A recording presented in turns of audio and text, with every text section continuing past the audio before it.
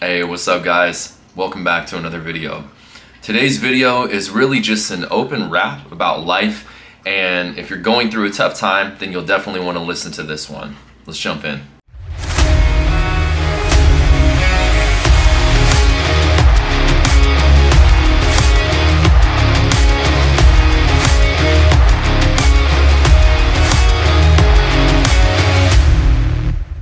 What's up y'all? Welcome back. So today I wanted to get on here and do more of a mindset video, but really just kind of openly rap about a lot of things that you may be experiencing that I know you're not alone if you are, because I am, and that's kind of the genesis of this video, and to give you some context. So I am an online fitness coach and I do this full time. And I recently have had a couple clients drop out, which is totally natural, but for whatever reason, it's kind of triggered some deep, like, old wounds, and I found myself going into this real negative pattern of thinking and starting to question myself and doubt myself if, you know, I should give the whole thing up, right? I go to these extremes, and I realized that it kind of triggered this response to be in, for me, freezing or disassociation, usually with like weed or video games or something like that. I didn't do any of that stuff. I kind of just sat with the pain, or flight, and that was the whole, like, damn, maybe I should just go back and get a normal job and go do whatever. So I'm bringing this video up just to kind of speak openly and authentically and really say a couple of reminders to you that you may already know. A lot of the times when I do these mindset videos, I'm talking to myself and I'm really just coaching myself, but what I have found is when I'm real, when I'm vulnerable, when I'm going through shit, I know for a fact I'm not the only one going through stuff. And part of what I want to do with this channel is develop a community and a place of understanding that yes, it's about fitness, it's about taking care of your mind and your emotions and your mental or in your physical health. It's also about your mental and emotional and really spiritual health too. You know, knowing your purpose, knowing that there are ways to kind of work through some of these difficult emotions, and I can kind of share with you what has worked for me. And I'm still coming out of it, to be honest. But again, that's the whole point of this video, is really to coach myself, but also impart value to you that maybe you need to hear this message today. So as I was being triggered, damn man, I went down into some real dark thinking. And for me, in the past, I've been suicidally depressed, like seriously suicidally depressed about, you know, probably twice in my life. One was after this really bad breakup and toxic relationship. The other one was during COVID, when we were all isolated, triggered some like childhood abandonment shit for me. And I went real deep in, you know, this whole nobody cares thing. I just want to give up. Nobody gives a shit. So it's been interesting. So if you're going through depression, I understand what you are feeling, what you're going through. I have been challenged with it in the past. And, you know, depression is an interesting thing because it really is us focusing, at least for me, what it was is experiencing a trigger that triggered some old pain from growing up or an old story or event. And then instead of reflecting and recognizing that I'm just in this old episode emotionally, to kind of dwell in it and continue to sit in that energy. And thank God I'm working with another coach, and I had a session today with her, you know, perfect timing, because after I lost those couple of clients for the past like 48 hours, I was going into this real dark place, and she reminded me of how far I've come, because something like a trigger like that would have maybe knocked me off for a week and I would have gone really, really downhill. It only lasted for about 48 hours, and then we kind of talked about some things, and I went to the gym and had a good workout, and then have kind of shifted. So what's the value here? What's the point here? So I will say this: if you're going through depression right now or a tough time, you have to understand that this is inevitable. This is a reminder that if you've experienced something or are experiencing something right now that's very, very difficult in your life, and you can't seem to break out of the funk, you may be triggered into an old trauma and emotional episode, and you need to just recognize that first and foremost. You're entitled to feel however you want, because man, I was feeling like shit, and I just kind of went off and like vented to my sister in a text message a little bit and sent her all this crazy dark shit. And that's how I kind of realized I recognize, for me, I'm usually in a traumatic episode, or I'm disassociating and shit when I start to think about really dark stuff. And that's what I was sending her, and I recognized that. I was like, okay. And so if you are in an episode, like you're triggered, you're in some trauma, you're feeling depressed or whatever, and you're having trouble getting out of a funk, First of all, just recognize it. You don't have to do anything with it. You don't have to do anything about it. And you can feel like shit as long as you want, you know? But I will say this, the longer and the deeper that you go down, the harder it is to pull yourself out. But I just want to say that because I know that when we're triggered and we feel like shit, we don't want to hear anything from anyone, and trying to hear messages from people who are trying to say this positive bullshit, it just sounds just like that. It's like, dude, get the fuck out of here. You don't know how I'm feeling. You don't understand. Like, I don't need to hear any of that shit. We just don't hear anything because we're in this emotional pain. And when we're in that emotional pain, anything trying to take us out of that funk, we just don't hear that stuff. But I think just recognizing that it may be a possibility, maybe you're completely fine. But if you are, again, experiencing something and you're having trouble getting out of an emotional funk and you feel like shit, you're sad or you're angry or whatever, just recognize that it's a possibility you might be in that. And just by recognizing with it, it allows you to kind of step out of the emotion a little bit, go, fuck, man, what's this about? What am I feeling about? And it just allows you to examine it and just kind of like start to, I guess, separate the energy and not allow yourself to go on this traumatic, like, thinking thought pattern and shit. At least that's what it did for me. One other thing I'll say is if you are and you do recognize that and you've got to it, you may think nobody gives a shit, but it's important that you reach out to people. And I know it's the last thing you want to do. Trust me, like, my thing is I get triggered and I cocoon and I don't want to talk to anyone.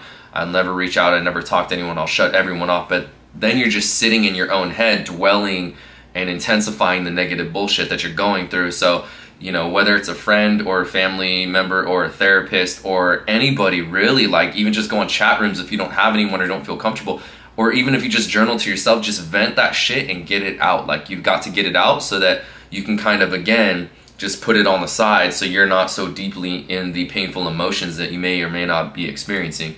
That's what helps me. So I would say, again, recognize that you may be in an episode, vent to somebody or yourself and journal this shit. And then what really helped me was, yes, it was my coach this morning, but I also, you know, yesterday I was just exhausted. Also, that's another trigger too. If you're super tired, I just slept all day. I did need a day of rest though. And then today I was going to give up my workout again, even though if you've watched any of my other videos, I'm training to compete in a bodybuilding competition. I really can't take days off my workouts, and I don't necessarily want to, right? That was like the painful version of me. Like, I don't give a fuck. None of this matters. I'm not going to do shit. I'm just going to sit around. I'm going to eat like shit. I don't give a fuck. It doesn't matter. I get how you feel if you're in there. Trust me. But starting to snap out of it, I was like, I can't remember. I think I saw something from my coach or somebody else, something that somebody posted. And I remember I was like, you know what? The best thing I can do, and the reason I love working out so much, is because for me, it's always a safe place and has been to outlet the anger, the feelings, the emotion, all these things. So you may not go to the gym, or that may not be an outlet for you, but what I would say is this: go for a walk. Just get outside. Just get out of your immediate surroundings. Don't sit in your room, in your house. And again, I know if it's triggering shame and guilt and stuff, it's the last thing that you want to do is be seen. You may want to shrink into oblivion and never be seen or talk to anyone again, because that's how I feel. But just by getting out in the fresh air, and you can go put in headphones, man, put your hood on and go walk around the block. You don't have to talk or look to anybody, you know, put off that like stay the fuck away from me vibe. That's okay. But just by you getting out of your immediate surroundings, again, it's just getting some energy in you in order to kind of get away from this thing that you're experiencing. If you do want to take it like a level 2 thing that you could do, and you don't want to go to the gym and you're not someone who works out and stuff, hop down and either do like 100 jumping jacks. And it sounds stupid, but do 100 jumping jacks, or literally do 50 burpees, or like crank out push-ups until you scream. If you're angry and you just like get that physical energy out, hold a plank and sit there. I recommend actually moving like jumping jacks or burpees, because when you sit there, all of a sudden you're out of breath and like you're so angry and pissed off or sad. When you're out of breath that you're like about to puke because you just did 300 jumping jacks or 50 burpees, all of a sudden, it's crazy, you're like not really thinking about all the pain and stuff or whatever episode you're in. And I get it. Again, it's probably the last thing you want to do if you're watching this and you're feeling like that. But it is one of the most beneficial things you can do.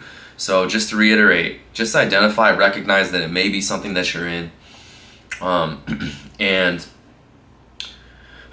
go and work out or do some type of physical activity, and then reach out to someone, vent to somebody. I gotta take a drink, man. Hold on. Reach out to somebody. Talk to somebody. Talk to yourself. you know, do some therapy, do some online therapy, right? Like BetterHelp is a real thing right now. I haven't had any success with that. It's a whole other story though. But do a couple of those things. I promise you, you will start to feel better, because that's all that it is. When we get into that state, it's like you're just stuck in an old traumatic, you know, old pain basically. And then what's kind of helped me all of a sudden that I've realized is, and this is where I usually get to when I get to the bottom of my like depression and episodes, you know, I'll go through this whole like passive suicidality and like suicidal ideation, like fuck, I'm over this, I just want to give it up, I don't care about any of this stuff, am I even helping someone, and you know, or am I even going to be successful, can I even do this, oh, it's all bullshit.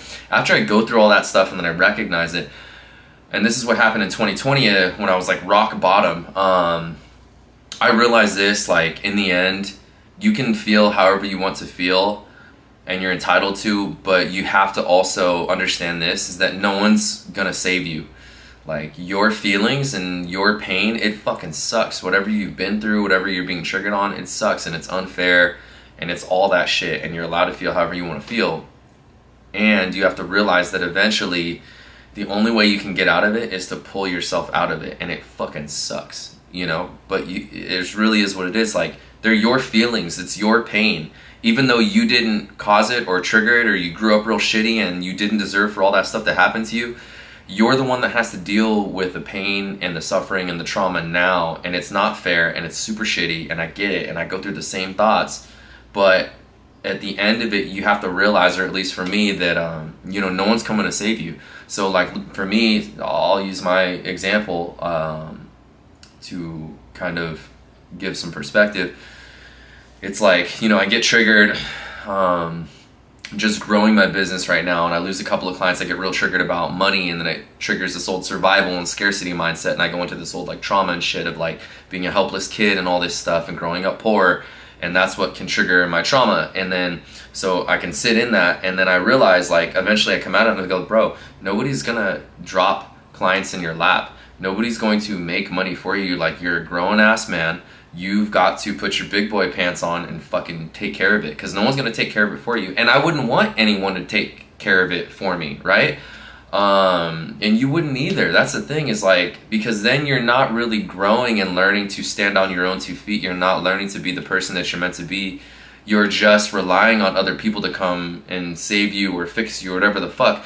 And it's not cool, because what also happens with that is because then you become dependent on the opinions and thoughts of other people as well. So that's really it. You've got to be the one to pull yourself out. It really fucking sucks, but reach out to people, recognize you may be, you know, triggered and going through some shit, and journal to yourself, and then just get some physical activity going. Even though I get it, you don't want to fucking talk to anyone, you don't want to do anything, you don't want to exercise.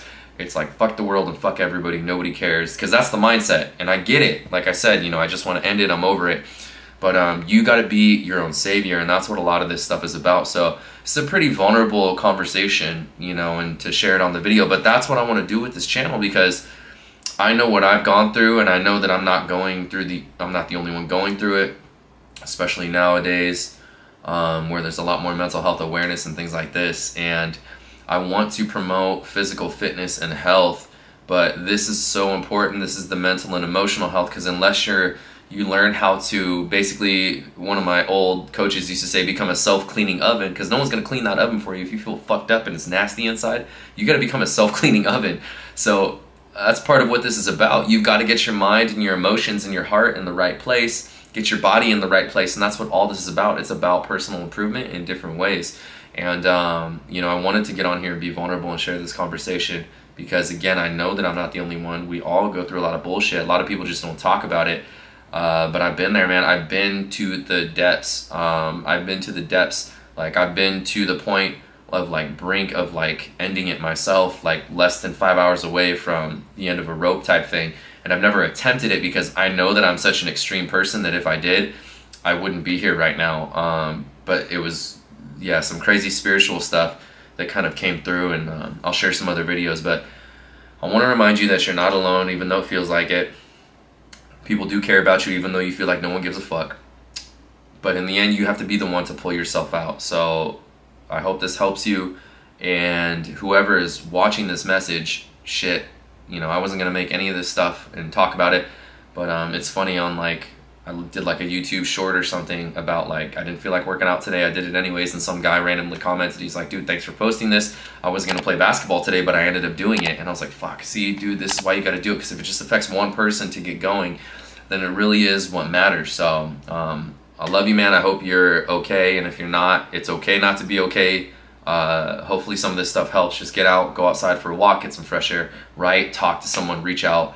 And yeah, man, I hope it helps. Always reach out to me. Shit, I always put my email up, leave comments, whatever. And that's pretty much it. My battery's about to run out, but I'll be making more videos, so I'll see you soon. Peace.